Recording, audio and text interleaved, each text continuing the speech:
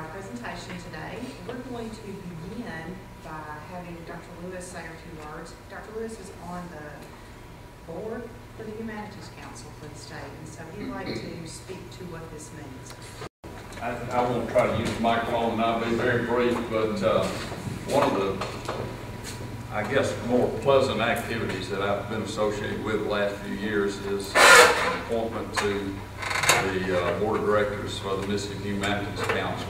And it's a great group, some folks who are doing some very good work around the state, and it's just been a pleasure to be able to work with them. But one of the things that they ask us to do is to come to these kinds of events, which are going on at every college and university all over the state during October and November. These faculty lectures and faculty honorees that have been selected to give these lectures and to be the college or university honorees for that particular institution, and to participate and to welcome the group and just to mention the work of the Humanities Council to the folks, so that some recognition is provided to the Humanities Council. Dr. Jones is this year's honoree, who has worked hard to prepare this lecture, and all will be given a nice stipend from the Humanities Council, and will be presented with an award at the statewide recognition ceremony in March, which will be held in Jackson. And at that time, all the college and university honorees will come together. But I want to thank you on behalf of the Humanities Council for coming and being here and being part of this. And Dr. Jones, we'll turn it over to you. Has been an instructor here in our music department for many years. She teaches voice, she teaches music appreciation, and she teaches theory lab. I think some of you may experience her classes. She went to Jones. We'll forgive her for that. She then went on to USM, and she has studied vocal performance. But I think one very interesting thing was that she went on to Italy and has a degree from, I'm going to say, a university in Italy. I'll let her say the name of it.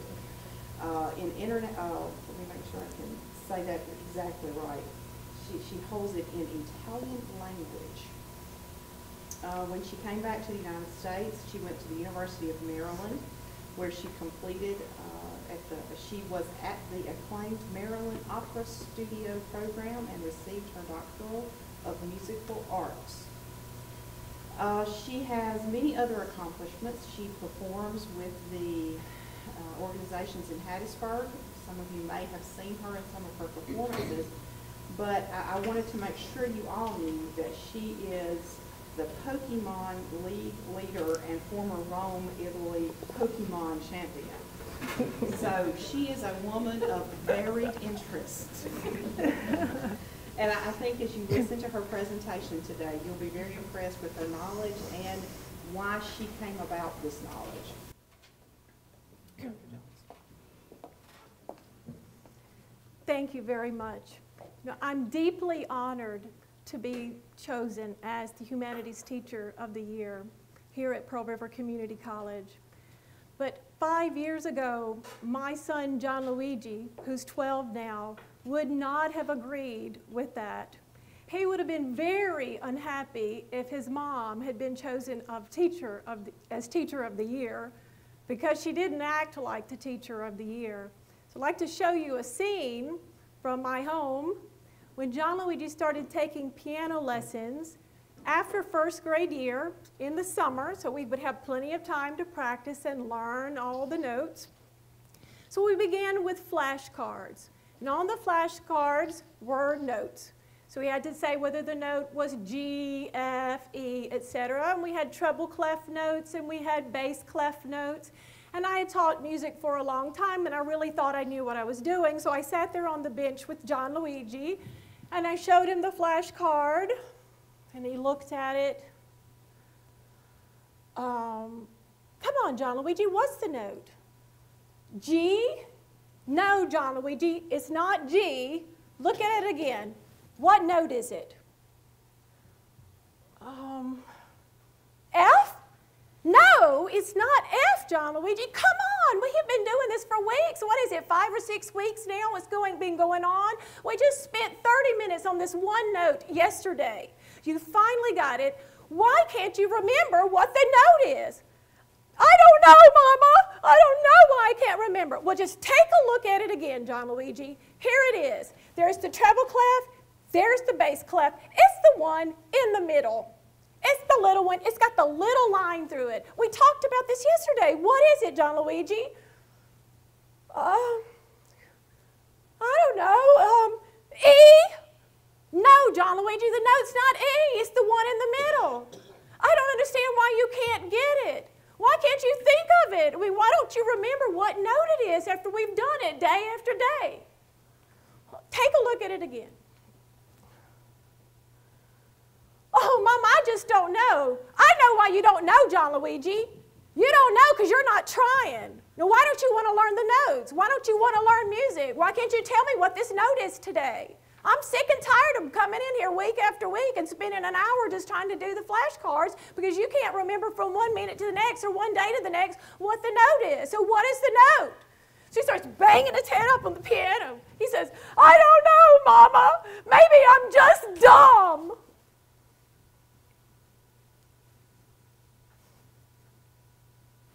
John Luigi wasn't dumb. I was dumb. I was dumb because I was ignorant. And I didn't know that dyslexia could affect his ability to learn music. I have a degree in music education. I had classes in music education. I actually learned what dyslexia was. And I learned that it was a reading disorder. And I knew that John Luigi was dyslexic at that time. He had been diagnosed the year before. But I didn't know that that was what was causing the problem. But I knew that something was wrong. So when John Luigi said to me, maybe I'm just dumb, I knew he wasn't dumb. He had had intelligence tests done the year before. He's highly intelligent. So why can't a highly intelligent person remember from one day to the next what middle C is? When I'm saying it's the one in the middle. It's just not clicking. Why can't he get it? So I knew right then and there I needed to do some research. I needed to find out what was happening and why my son couldn't grasp this. So I went to the library and I got some books and I opened the first one and I'm not kidding. It said, never tell a dyslexic child that they're not trying. I've already broken all the rules. I've yelled at him. I've lowered his self-esteem. I've told him he's not trying. And remember what his response was to me? Mama, I'm trying as hard as I can. So let me tell you what I found out about dyslexics so that you won't make the same mistake I've made. I found out from the National Institutes of Health that dyslexia is a learning disorder. It affects 1 in 5 people. So on your handout that I gave to you, there's a number at the top. And if you have number 1, would you raise your hand, please? So if you have number 1, would you please stand so we can see what 1 in 5 looks like in a group? So in an ordinary classroom setting, you think about how many students have dyslexia. Thank you. You may sit down.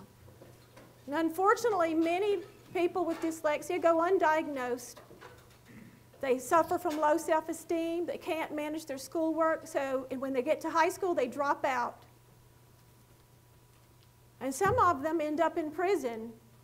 The studies show that the prisons are full of people with dyslexia because they just couldn't overcome these difficulties that they had. I found out that dyslexia is hereditary. I always blame my husband's side of the family on that one. I found out that it is a learning disability that affects a person's ability to read. But under that same definition, it also says it affects their ability to write, to spell, and sometimes to do arithmetic.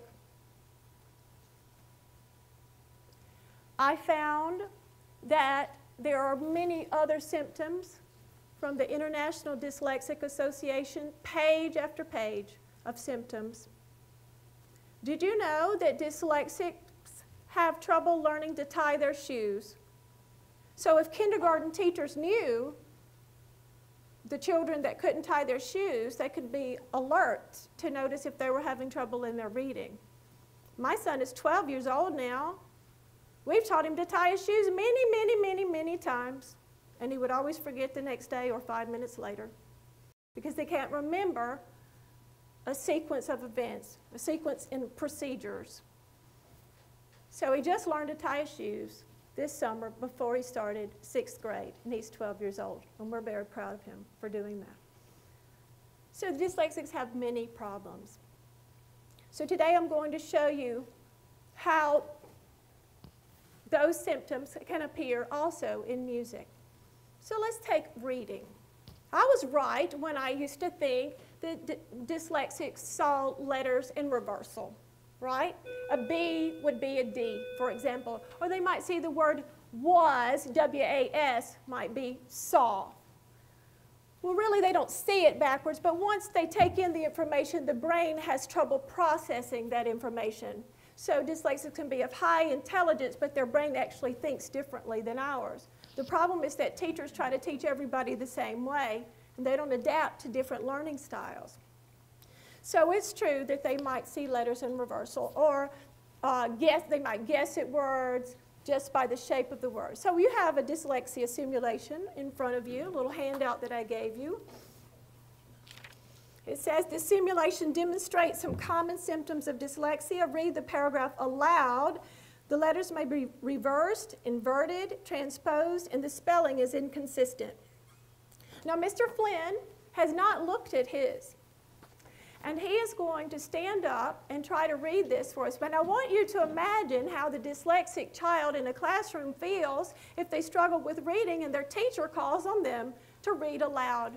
Now imagine every time he pauses, we snickered, or we muttered under our breath, dummy, or we said to him, how did he ever get in this classroom with all us smart people, right? So Mr. Flynn is going to give it a try. Would a text-only site be ideal for someone with a reading disorder? Hardly. Images are not bad for accessibility. They actually increase comprehension, and for most audiences. Usability. What many people do not know, though, there is much more at the accessibility for an image than just its text. Some people roughly assume that images are bad for accessibility, since all text essentially replaces the image with a text-only version of that image. Now, is that somebody's name? Yes. By Pamela blah blah. Paul, by Paul Boyman. So the letters can be upside down, reversed, etc. So their brains, according to University of Washington study, work 5 times harder than our brains to process information. So when they're learning to read, another thing that they lack is phonemic awareness.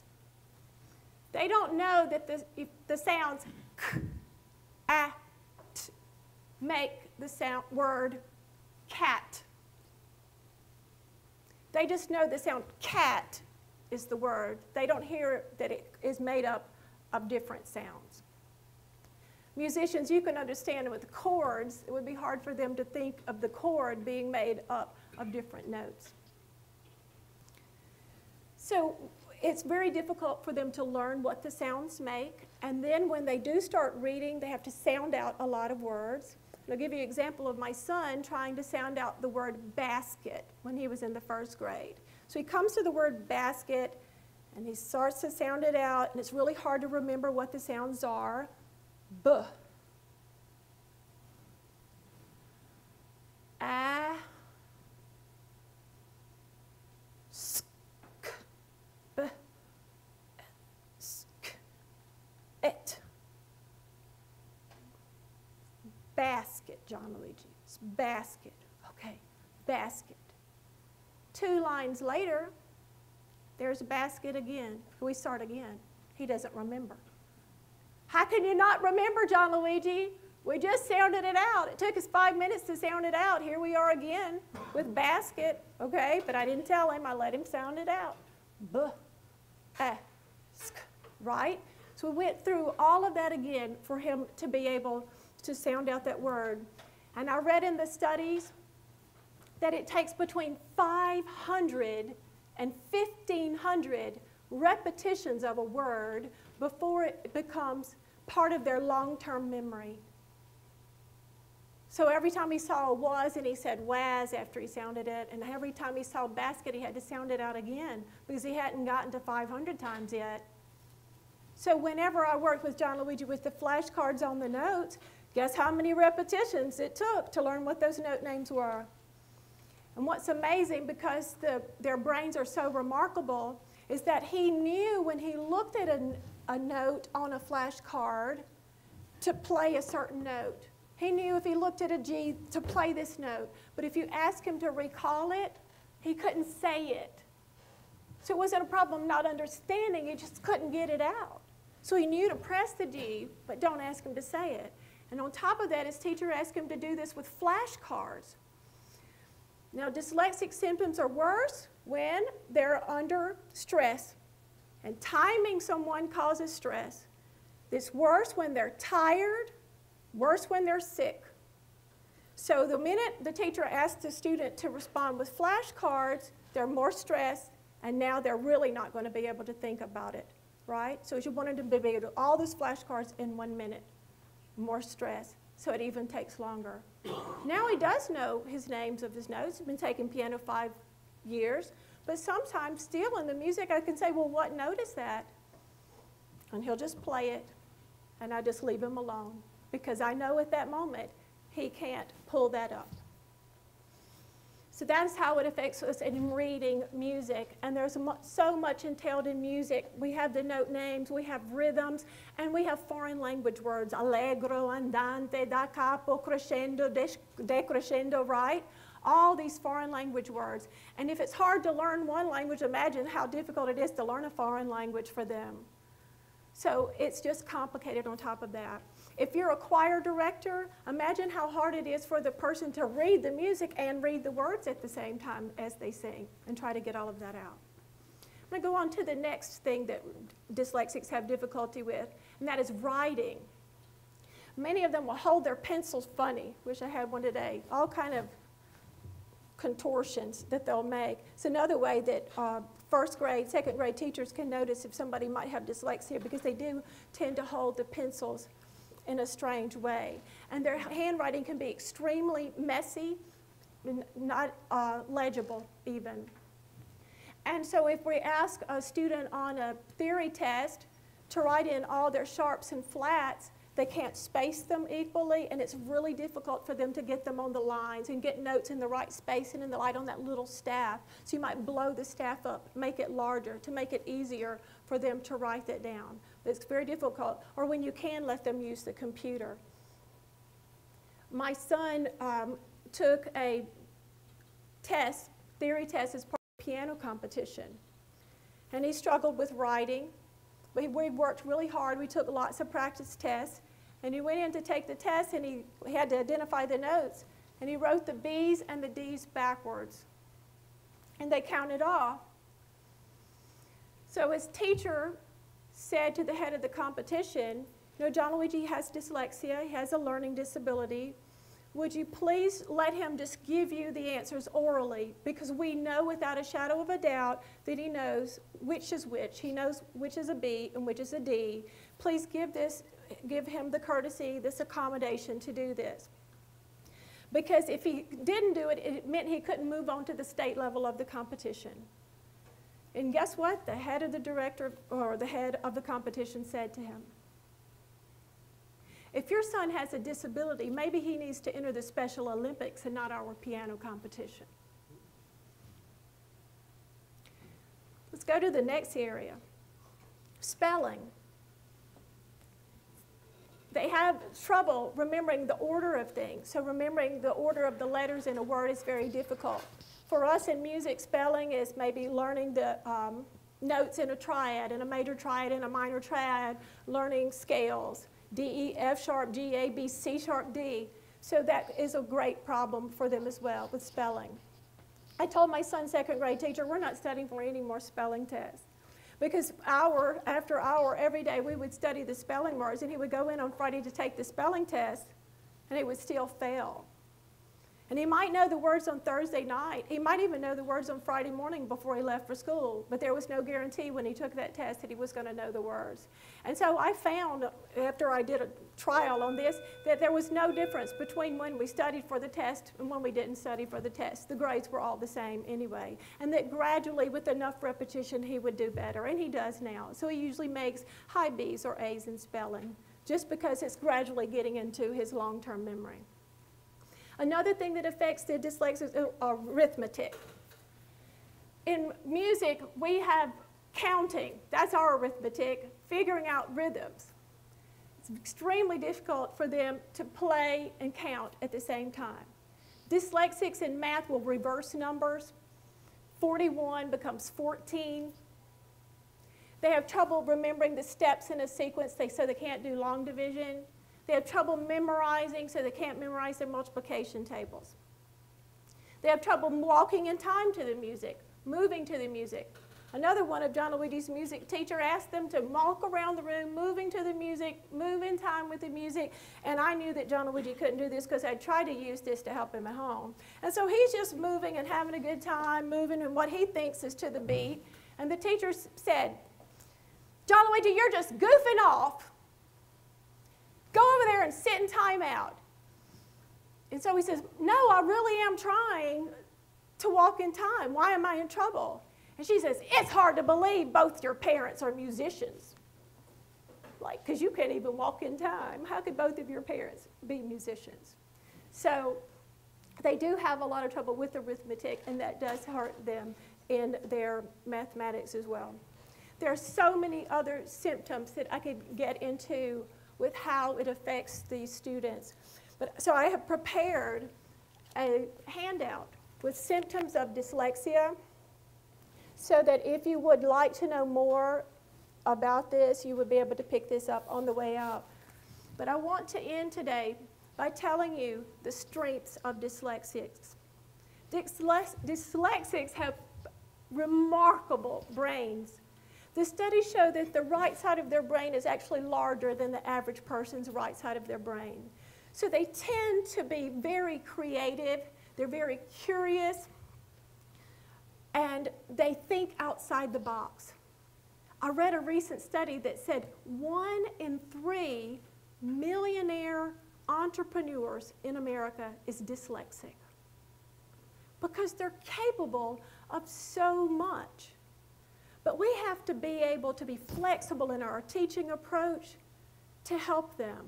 We have to understand what the symptoms are so that we don't accuse them of being lazy or being dumb or just not trying. So today I would like to end with a video entitled The Power of Dyslexia. It's about famous dyslexics who have had someone there to support them, to help them to achieve great things. So we're going to end with this. I thank you so much for coming, and after the video I'll be happy to answer any of your questions.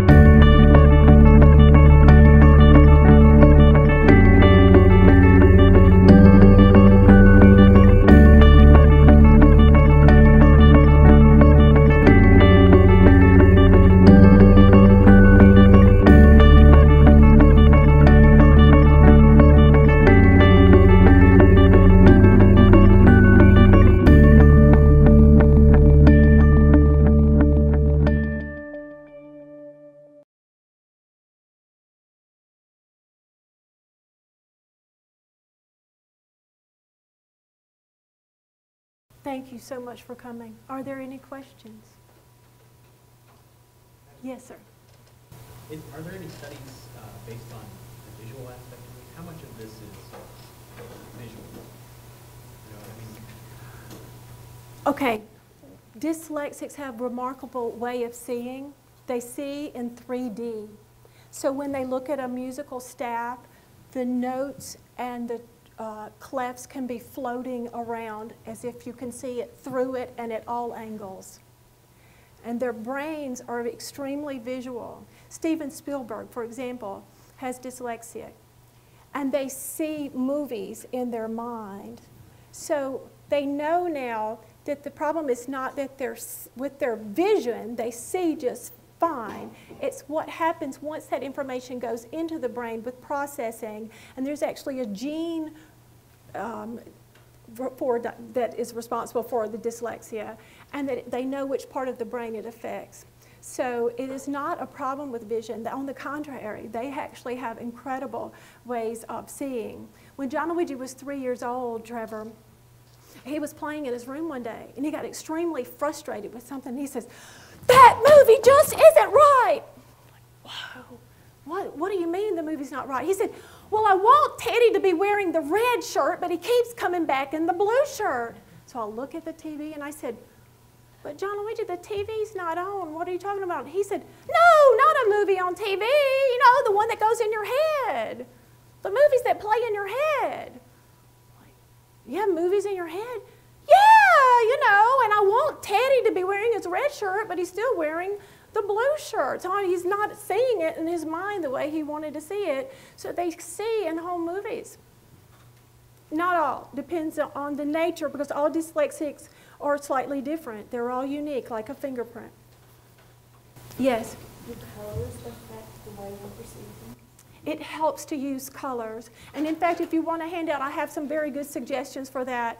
Sometimes when things are printed on white paper, there's too much of a glare. It makes them difficult to see. So if you could photocopy it onto a pale yellow or pale pink, even you could try any color, but those, I've had experience with those, and I know that they work pretty well. And some teachers actually use transparencies, overlays on top of the whatever they're reading, to help them to be able to see that. But again, it depends on the nature of their vision, and there's a particular name for that problem where they have trouble with light sensitivity in that.